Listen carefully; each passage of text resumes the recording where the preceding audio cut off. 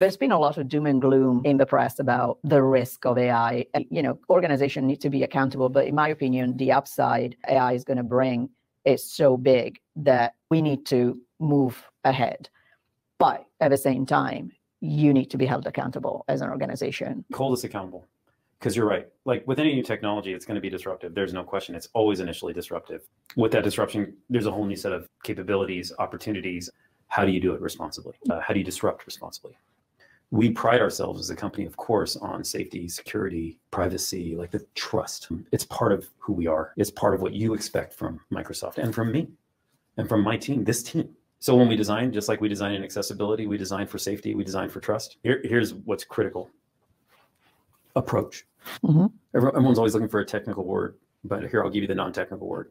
You have to approach it with humility. You have to be willing to not only change, fail, but you definitely have to understand. You have to be willing to be vulnerable.